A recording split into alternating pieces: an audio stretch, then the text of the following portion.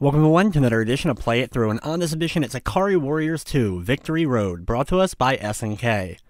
Ikari Warriors 2, based off the arcade game of the same name, continues the story of the original Ikari Warriors. You end up having to deal with an alien invasion shortly after dealing with the general that we fought at the end of Ikari Warriors 1. As we begin the game, you move up slowly. There's power-ups in this version with several different weapon types that you're able to have. You also have a throwable type, the grenade, that you can use as well, that also has another weapon that you can get and upgrade. Also added to this version is currency that you can pick up in the form of the hearts that you pick up on the ground once enemies are defeated. You can then spend the currency at the various shops in order to buy upgrades and other items, which is a cool addition for sure.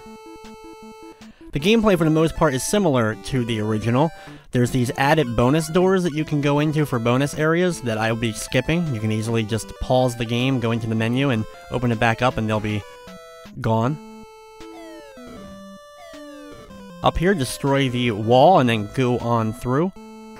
A lot of the strategy in this game, like in the original Ikari Warriors, is to kind of keep on moving through.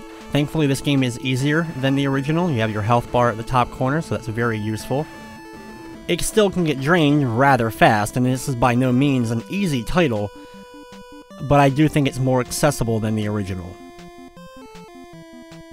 Here I'm going to head inside of the shop and show you what this one is about. You can see that there's a few items that we'll be able to buy using the money that we've picked up so far.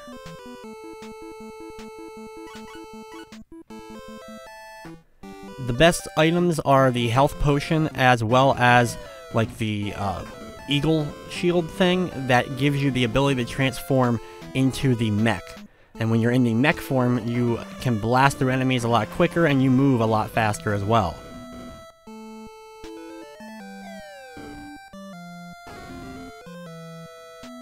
A lot of the environment is destructible, so you can do that in order to find various upgrades and power-ups. I do that right here before I face off with the first boss. Thankfully, a lot of the bosses have a very easy trick to them. You can just stay far enough away from their reach and just keep on attacking them. Don't move at all, just kind of stay out of their reach, but within grenade shot distance, and just wait for the bosses to kind of keep moving around in a circle to come to you. Not every boss can be beaten this way, but there are several in the game that we will be defeating this way.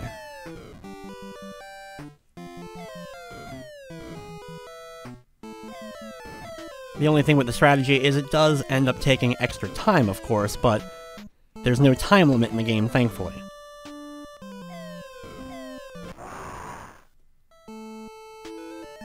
Once the boss is taken care of, continue up to the top. You'll notice a key here, pick up the key, and you can open up the wall here and go inside to continue on to the next area. Connecting the areas are these hallways, and there's various enemies that you'll have to deal with throughout the game in these little hallways. They're like little mini areas that you have to deal with.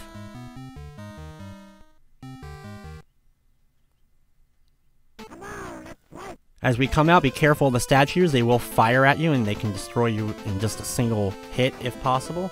So just be careful of them. I'm going to destroy both of them just to grab the upgrades.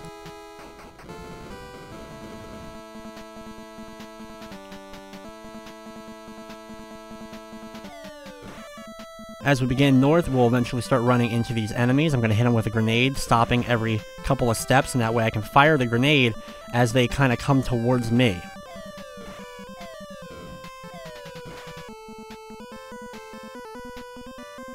I'm going to grab this item and avoid the bonus room.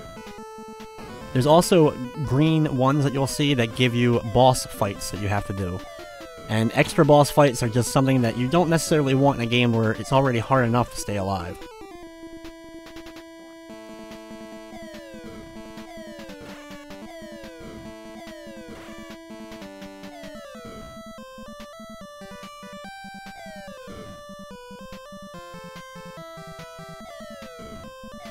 Keep working your way up, be sure to pick up the health potion.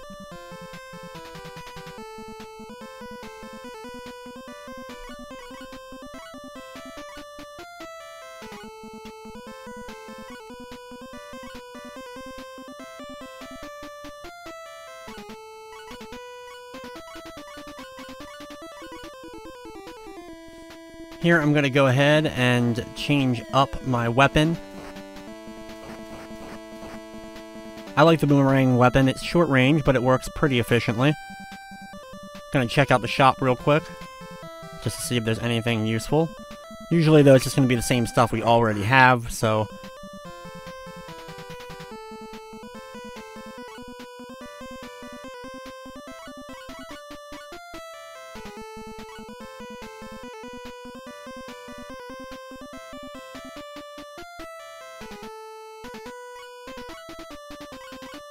Now I'm finally going to actually use my item and equip the medicine.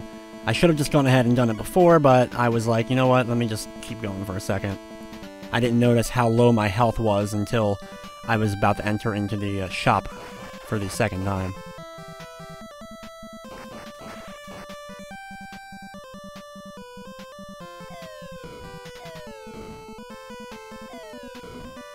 When you use the A button, you'll end up using your weapons.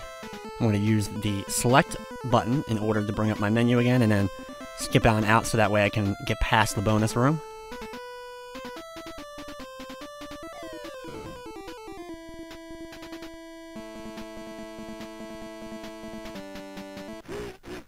Continue up here until we make it to the next boss encounter. This boss is similar to the last one that we just dealt with. We're going to stay at a distance and then just keep firing our grenades at him as he's moving back and forth in a nice, easy pattern. It takes time just like before, but it's a very easy and simple way to deal with this boss.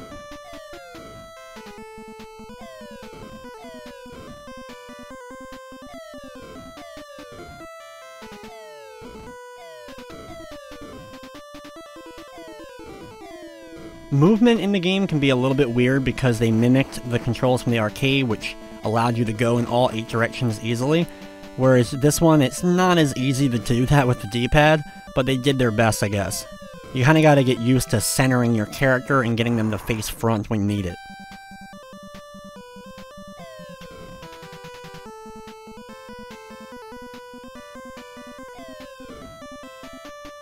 Open up the area and head on inside to the next one of these little red tunnels, leading us to the next level. Thankfully, some nice diagonal shots are enough to take out all the enemies along the wall.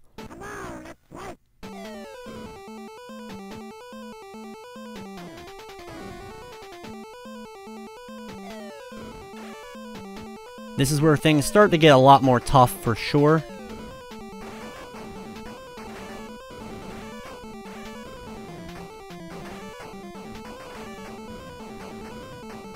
Just kind of keep moving up, destroy the wall when needed in order to kind of go on through.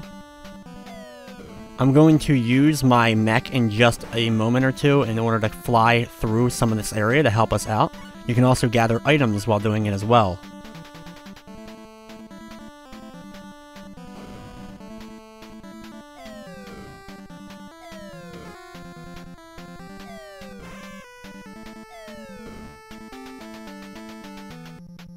Skip the next one of those extra rooms.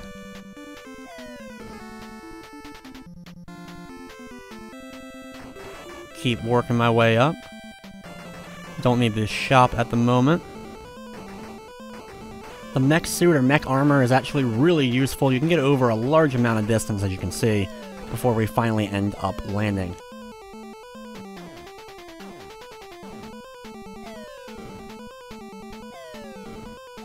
Destroy open the wall as needed as you work your way through.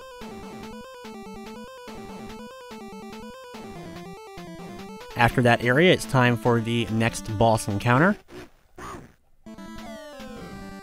This boss is going to be the same strategy as the last couple of bosses. We're just going to wait for them to kind of come towards us and throw grenades at them. Unfortunately though, with this boss, they do fire projectiles, so you have to move around yourself a little bit. But a lot of the same strategy can remain as far as getting out of their reach so that you don't end up getting hit, and firing the grenades up at it.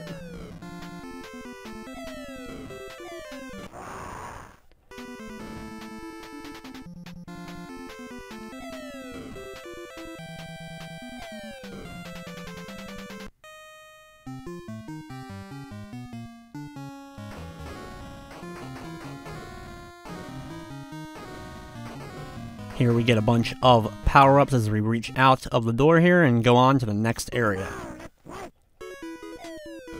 Be careful of the statues like always.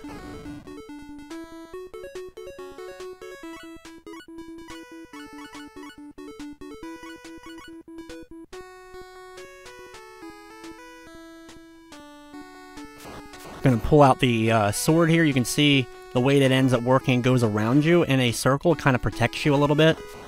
Doesn't stop projectiles or anything like that from like getting to you, but if you're about to run into an enemy, it'll help you for sure.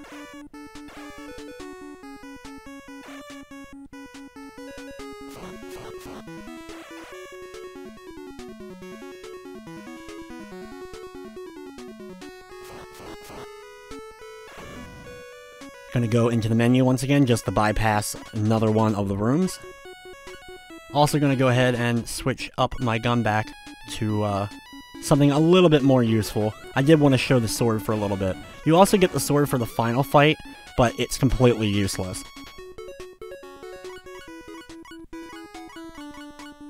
Getting low on health, so gonna go into the menu and go to my potion.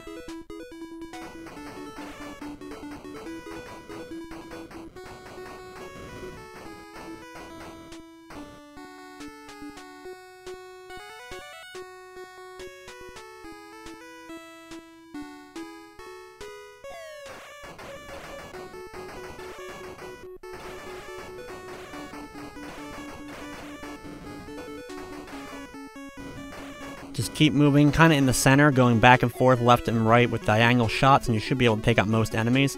Thankfully, right after we use the one potion, we end up getting another one that's just laying here. And that leads us up into the next boss encounter. Now this boss is a little bit different as it slowly moves and snakes around. We're going to still use our grenades and throw at the head of it, but you kind of got to move around a little bit more and aim your shots a little differently in order to actually land the blows as you're dodging the projectile that it consistently keeps firing out.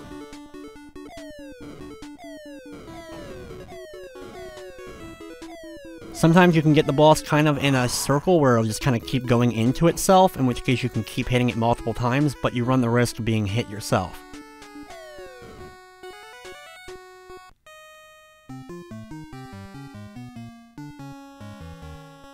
Watch out for both enemies on the left and right side here. It can be difficult to get through this little hallway without getting hit.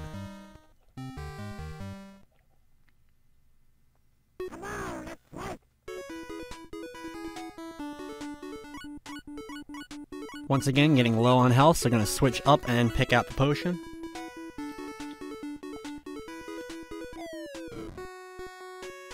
This is the final level of the game. We start outside of the castle and we're going to work our way towards it.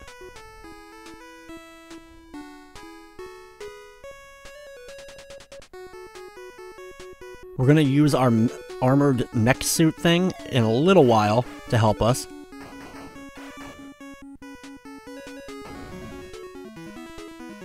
Inside this wall, you can thankfully get one of those.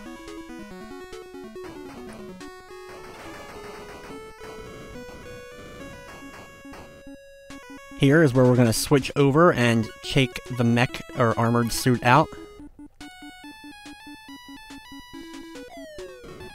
And now I'm going to change into it and go up the far right side. Just keep going up the right side. You should be able to dodge most of the projectiles that are being fired at you, and you're going to avoid almost all the enemies as well.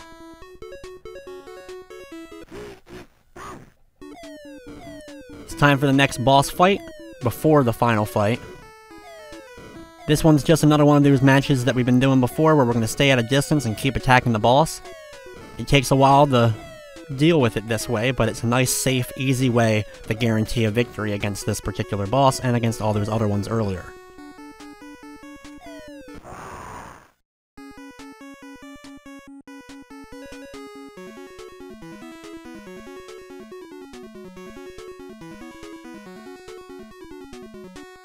Once the boss is taken care of, move up a little bit more, you get a cutscene, and then it's time for the final fight.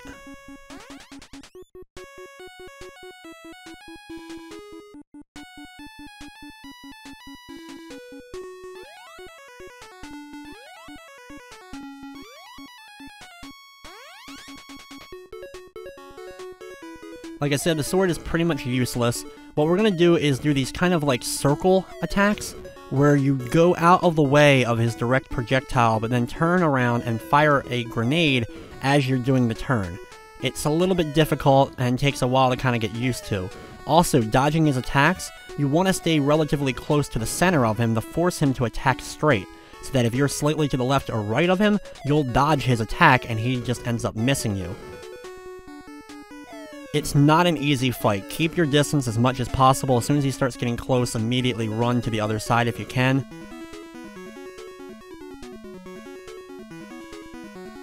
Thankfully, the walls usually are a good spot to kind of get back down to the bottom part of the screen, and then you can kind of keep doing the same process that you've been doing.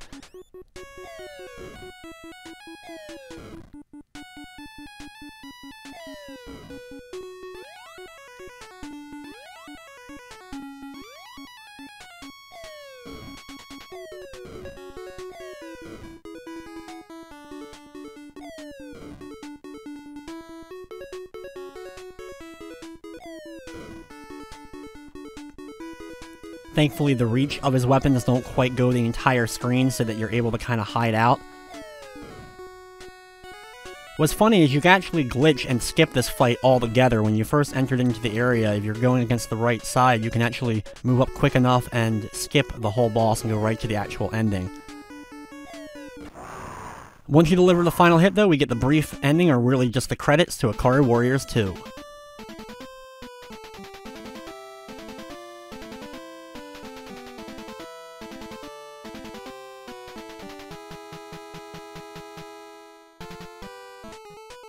So there you have it, Ikari Warriors 2 Victory Road for the NES. Better than the original for sure, but still not an amazing game. It's better co-op for sure.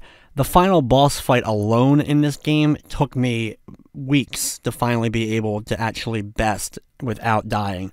It's an extremely challenging fight. With that though, it's going to wrap up this episode of Play It Through. I'd like to thank you for watching, and of course, I hope you enjoyed.